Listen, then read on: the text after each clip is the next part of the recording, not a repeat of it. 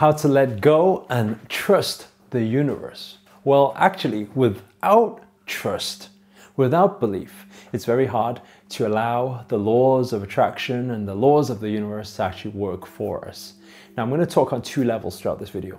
The first level is the fundamentals for the logic brain. For you guys who are just getting into this whole idea of the secret or think and grow rich or the laws of attraction. So you guys can understand it better, because I used to be the logical brain, and bringing it into understanding and having an open mind to actually accept this reality was a very hard task for me. So I want to explain it in a very easily understandable way. If understandable is a word, I think it might be. Okay, so, and for those of you who are already into this and have been in this journey for a while, you'll realize that actually, to manifest something, to manifest anything you want in life, it is crucial to actually be able to allow the art of letting go and allowing the universe to work its magic. But the biggest problem is that's very hard, especially when we have a logical brain telling us otherwise.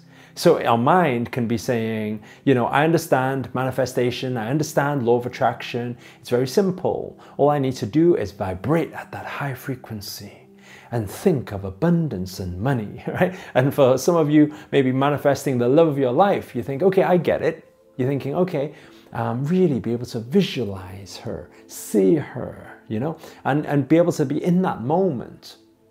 But for some reason, it's not working out for you.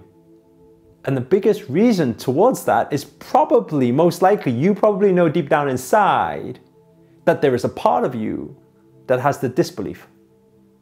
There's the part of your logical mind which has the doubt, which is kind of like, well, I understand the law of attraction, I understand these principles, and they kind of make sense to me, but at the same time, I can't get myself to believe that that actually is going to be my reality.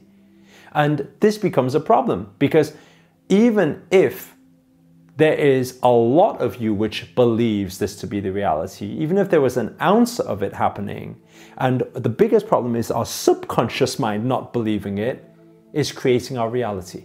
And the subconscious mind is something that we are not aware of. They are our subconscious beliefs and our subconscious limiting beliefs.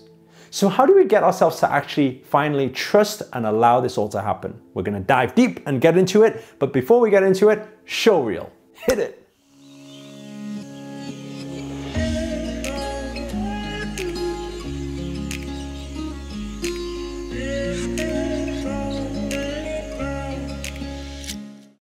What's up guys, Eric Ho here, and this video is going to highlight and illustrate to you the step-by-step how you actually get yourself to actually let go and trust the universe to allow the laws of attraction to work for you. And so how do we go about doing this? I think the real question is the opposite. Once you understand the opposite to what you're trying to make yourself believe, then maybe you will get rid of any disbelief. And what does this mean? A lot of people say, how do I actually fully trust the universe that has really got my back? What if it doesn't, The real question you ask, and this is what clarified and cleared everything up for me, the real question is, who are you not to trust? Those of you who are used to my videos, please type that in the comments box below to instill that learning and put that vibration out there so we start manifesting what we want. Those of you who are new to this channel, what we do is we type our learnings, and I will get you frequently within the video to type in the learnings in the comments box. That is to instill the learning on a deeper level, because we're going to be going quite deep and going into different things, okay? So, who are we not to trust? Who are you not to trust? What does this mean?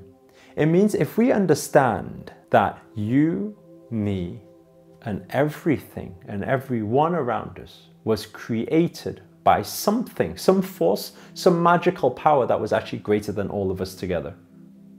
We had no say in that. It was all just done for us. Now, if that magical power, now you may call him God, or you may call it the universe, or you can call it the laws of attraction, you can call it science. Some of you logical-minded people want to call it the Big Bang. That's fine too, but we cannot deny It was a magical experience, and the powers of that magical experience, whatever that force was actually greater than us. We had no say in it. We had no control over it. It happened, and it was magical. So if we come into acceptance that our creation, the creation of us, was a magical experience, not under our control. Now let's think of what happens when we are about to leave this planet. Do we have a say when we're going to leave this planet? Do we have a say, do we have any control over how we want to leave this planet? If you think about it, it doesn't matter how safe, how protective we want to live our lives, we have no say, we have no control. So in actual fact, does this not mean that our birth and our death is not controlled by us and is something that is out of our control? Now, if birth is that way, if death is that way, let's look at the final thing. What about our everyday lives? We like to believe that, okay, the laws of attraction are working for us. We also like to believe that we have thoughts which creates our reality. But then comes the other question is, where does thought come from? A lot of you want to say, okay, thought comes from my mind.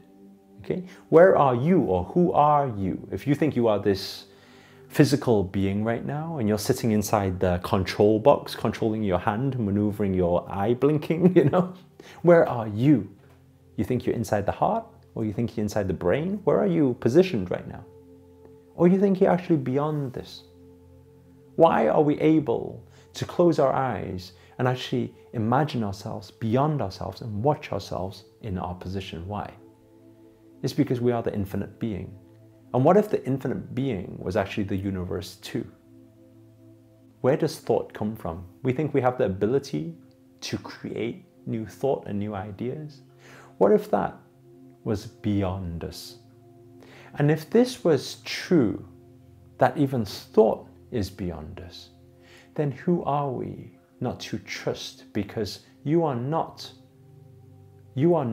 failing to trust someone else. You are not failing to trust your reality or the situations or circumstances that you feel define you. But the biggest thing you do not trust, if you say you don't trust the universe, is you don't trust yourself. Because we are one whole. And it doesn't matter how much you want to control right now. We can't even control or be certain of what's going to happen the next moment. And if this is all 100% true right now, the real question is not how can we let go and trust the universe? The real question is, how can we not trust? Who are we not to trust? When we come to this realization, we have no other way than to learn to take a deep breath in with me now. And out. We have no option but to trust, but to surrender, but to allow, but to trust that intuition and follow that gut feeling or God feeling and allow everything to unfold as it's supposed to be. And everything will be beautiful, will be peace, will be love, will be one. The biggest problem is most people, they bring their logical mind into this and they are too busy thinking. But the biggest problem is our logical mind is not our logical mind. Think about it. Our logical mind is what other people have told us is right or wrong, to do or not to do. We were not born into this world with such logical mind, only intuition, gut feeling, God feeling, heart feeling. So if we can channel back into that alignment and just be, listen to our intuition, that feeling, and follow it and allow whatever is supposed to unfold in front of us to unfold, it is exactly the way it's supposed to be. Guys, if this message has landed even on any surface level to the deeper levels, to your vibrations, please do hit the thumbs up. And another thing as well, comment below. Let me know where you guys have tuned in from. I'm out in the US next week, so maybe some of you can show us around and maybe we can catch up. And finally, remember, if you're not already, hit that subscribe button and the notifications button next to it, because now I'm dedicated to making daily videos to hold you accountable, to make 2018 your best year yet. But for now, guys, ciao.